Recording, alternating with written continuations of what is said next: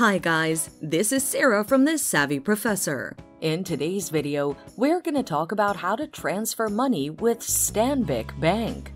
Watch until the end to learn various ways you can do this and more. Through the Stanbic Bank app, follow these steps. Download and install the Stanbic mobile app from the Google Store or App Store. Log in with your credentials, which are your account number and password. Navigate to the Transfer section. Choose your preferred transfer type. Enter the recipient's credit. Input the amount you want to transfer, then click on Review. After that, an authentication code will appear.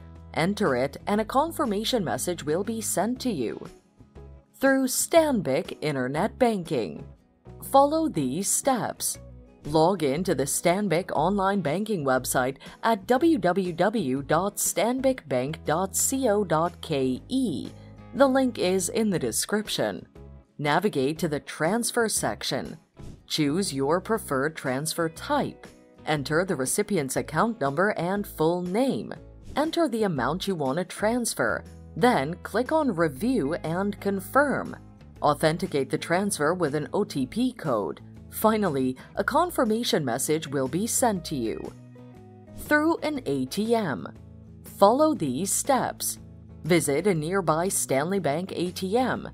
Insert your Stanbic Bank card into an ATM, then input your PIN.